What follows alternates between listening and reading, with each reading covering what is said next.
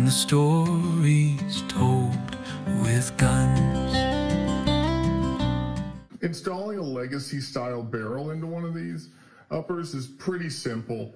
Basically, you need to be able to put the upper inside of some sort of jig that will positively hold it. The easiest way is a pin through that rear hole in the receiver, and then thread your barrel in. If it starts giving you any resistance, go ahead and put the jig on now. This entire series is sponsored by Matrix Precision because they know how to party. Don't forget to like and subscribe. But the jig is simply just a 3D printed set of clamps that I can put a bar clamp around, and it's been designed to have the same taper as the slight taper in the barrel. So just measure your barrel, design up real quick in CAD, and print these out. Really simple and wide enough that you can get a bar clamp on there to get a real grip on it, because we're going to want to torque it into place. And just a quick reminder, if you're not working with a barrel that has already gone into the receiver, or you haven't seen episode 2 of this series where I discuss how far a barrel needs to go prior to torquing in order to work with a receiver, obviously go back, watch those things, understand first. And the last thing I'll say is you need to have the bottom of the receiver facing upwards so that you can see what's going on.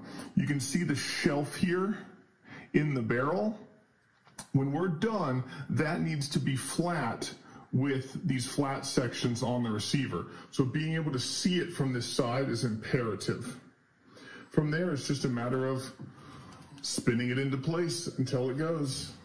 And again, we're going to watch this top section for when it's flush at the front and the flat of the barrel lip is flat with the bottom of the receiver. I'll show you that in the end.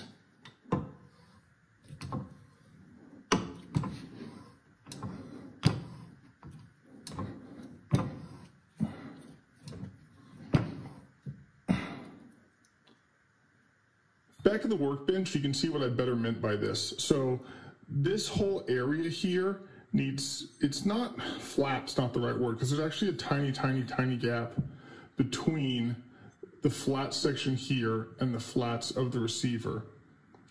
But they should be parallel to one another, and that gap is minimal. That's what we're looking for. Also, obviously, we're looking for the barrel edge to actually butt up against the receiver. That's another thing we're looking for. Before we hang up our tools though, we should do another test. We should make sure that a bolt actually engages with this barrel. And it does. And we can see that the hole for the mainspring also works. Last but not least, I should mention that this took a lot of torquing. I don't know the number because I didn't use a torque wrench, because the little clamp thing that we created for this process doesn't really lend itself to that well.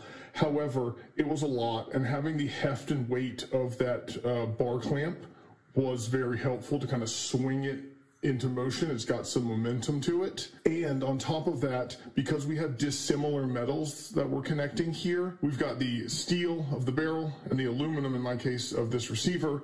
I did use the same aeroshell grease that you use when installing a AR-15 barrel nut. That's not only going to help with reducing any risk of galling and getting stuck if you ever want to remove this, but it also is going to be a lubricating factor that helped me get it to the point where we're actually torqued down. If you think back to episode 2 where I talk about planning for a barrel install, when the threads are cut, the barrel's actually 1/8 of a turn off of the upright. So we over torqued it 1/8 of a turn to actually set it into place.